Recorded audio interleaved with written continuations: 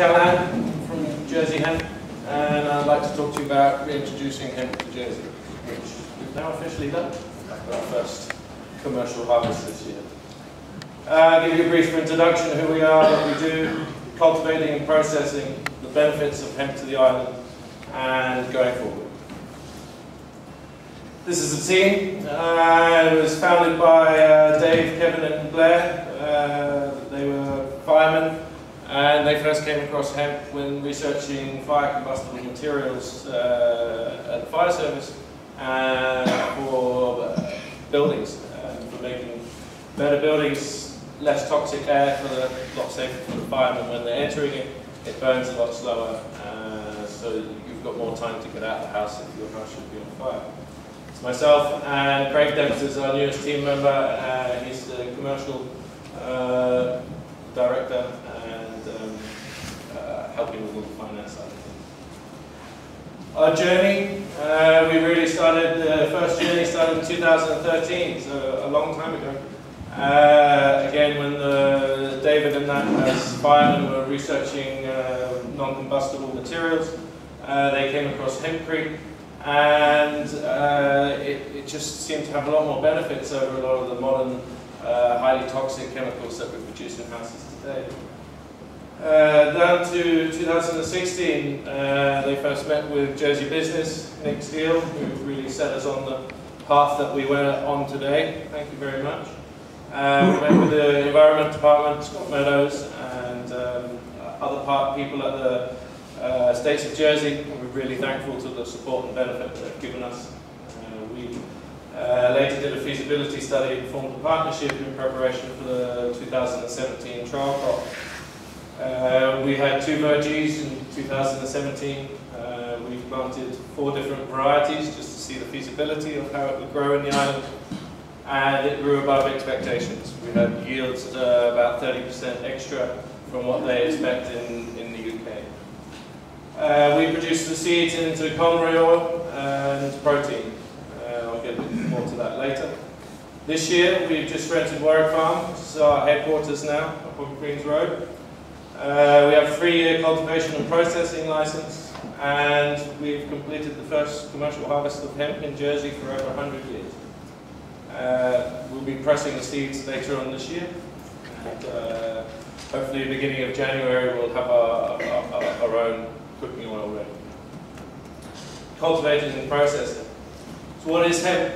Hemp is a variety of cannabis. It's a controlled substance in most of the world. It's also a relative of hops, so what we put into beer, another favourite intoxicating drink. The hemp grows a dioecious plant, so it's got sexes on a male and a female plant. The top one is the female, and it has a large flower structure where the seeds will develop within. The males usually grow taller than the females, and they grow a little bit earlier. It's wind pollinated, so they want to rise above the canopy, disperse the pollen in time for the females to arrive. Its traditional use as fibre is one of the strongest natural fibres we have. It's very highly adapted to environmental conditions. We can grow it on poor quality soils, high quality soils, and we can still get a useful and productive crop. It's also very stress tolerant. We required no irrigation this year. With all the droughts, I think we had some of the greenest fields in the island. Hemp is a form of cannabis, and under the Misuse of Drugs Act, Jersey law 1978, it's a controlled substance. The license has to be in possession to cultivate and to possess the plant. This is issued by the States of Jersey Health and Social Services, and we have a 3-year industrial license to process and cultivate the hemp. We have obligations as part of that license. We have to register the fields in which all the hemp is grown in. We have to register the end products. We are allowed to only cultivate EU-certified varieties of hemp which have less than 0.3% tetrahydrocannabinol, which is the psychoactive component of the plant. We're not allowed to plant near residential areas or schools. We have to report vandalism and theft. We're not allowed to process or remove the flowers, and we are subject to periodic testing. The cultivation season for 2018, we focused primarily on one variety this year, Fanola. It's a seed variety. We planted 270 verges, and it's a normal sort of annual rotation of plants. We start sowing between April and we can sow as late as June. The cultivation takes place 3 to 4 months over the summer, and then seed harvest, which starts in August to October. We have a limitation of, we've got 8 hours to get seed from the field back to the processing plant, and otherwise it starts to ferment and starts to go off. The stalks are then cut and left erect in the fields. This is estimated to return about 60% of the nutrients to the soil. It takes about 2 to 3 weeks to do. And then we bale it, and it takes 2 to 3 days, and we return that to the processing plant. This year we harvested 40 tons of seeds, about 30% extra than what we had budgeted for, so our silo was full and overflowing. We also harvested about 100 tons of stalks, and we'll be looking to processing them in the coming year. This is a bit of an example process flow of the hemp. When we plant it and combine it, it gets split and harvested into seeds, stems, and flowers. At the minute, flowers have to be returned to the soil. We're not allowed to process them. Well, our main focus and the equipment that we've been setting up is all involved in the seeds, so the cold pressing. The cold pressing separates the oil from the seed, and you're left remaining what is called cake. This is high in protein, and it's about 50% protein, 50% carbohydrate. We can mill this to a certain grade, and this goes to make protein powders or protein bars, protein shakes. The oil that comes off gets separated from that, goes through a filter, it goes into bottling, and this is used as a cooking oil replacement for olive oil. The stems go through what's called a decorticator machine, and this separates the fiber from the sheave, and these all have their own end uses as well.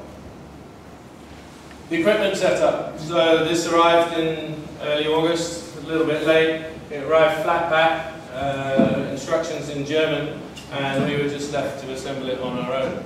So 800,000 pieces later, and we ended up with the silo and the dryer and the rotary drum cleaner. So this is the first step in the process, processing the seed to get it into a position where we can store it. Once the seed is stored, it then goes into the cold press filters and packaging line, where really in the process of setting all of this up, waiting for permissions and equipment arrival. The products you can get from hemp, there's really 5 main parts of the plant that all can produce something. We try not to waste any of the plant. The seeds get milled into the oil and the protein. The oil in itself can go into cooking oils, it can go into cosmetics, and it can go into food supplements. It's one of the most nutritious and healthiest oils on the planet, better than olive oil. It can also be grown locally. Protein is a very high protein content of the seeds. This is made into protein bars. It can be made into hemp milk, where they absorb it into water overnight, create a lactose non-dairy version of milk. The flowers are, again, controversial, but they have their own uses. They can be made into fragrances, nutraceuticals, medicines, or sometimes just juiced like you would a wheatgrass. Fiber. The fiber goes for the insulation. You can go to biocomposite plastics, and you have the more traditional pulp and paper and textile manufacturings out of it. The sheave, which is the inner woody core of the plant, the xylem that transports the water up to the leaves. This is used as animal bedding or hempcrete. It can also be used as a replacement for cocoa in hydroponic cultivation medium. What we like to see is At the minute we're multi-cropping, so we follow the potatoes in the same year.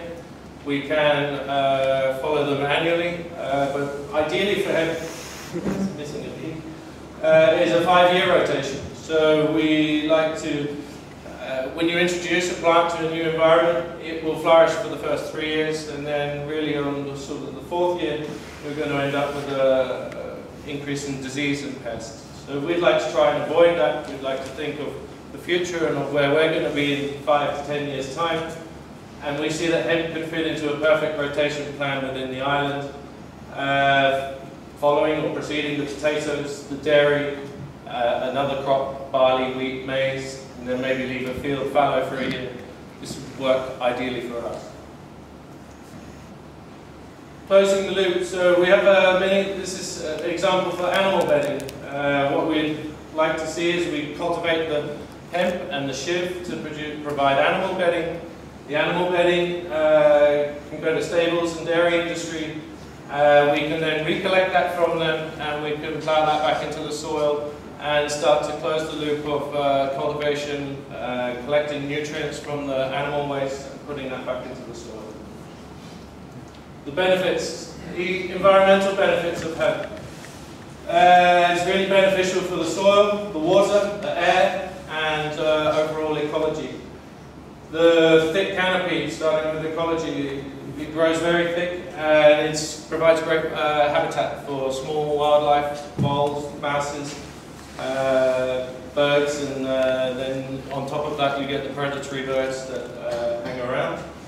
CO2 sequestration, so we clean the air. 1 hectare of hemp will absorb about 400 tons of carbon dioxide in the growing season. It's in a growing season of about 4 to 6 months. Second only to bamboo, I think. We absorb excess nitrogen from the soil, so we can plant around delicate water catchment areas, and we can prevent the excess nitrogen left over from agriculture and prevent that from getting into our aquatic ecosystems. It also has a long tap root, so it's very good for aerating the soil and picking up nutrients from the bedrock. We use all organic methods in our farming, although the land is not always designated organic.